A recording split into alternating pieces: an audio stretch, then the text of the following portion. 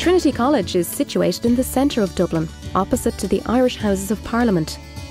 Founded by Queen Elizabeth I in 1592, Trinity College is one of the 7 ancient universities of the English-speaking world and is today a preeminent centre of education. Notable alumni from the past include Bram Stoker, Oscar Wilde, Jonathan Swift and Samuel Beckett. The Trinity College campus is fairly compact, covering just 47 acres, with most of its buildings facing inwards, looking onto squares. Many of the 18th and 19th century buildings are quite stunning to look at and are architecturally significant.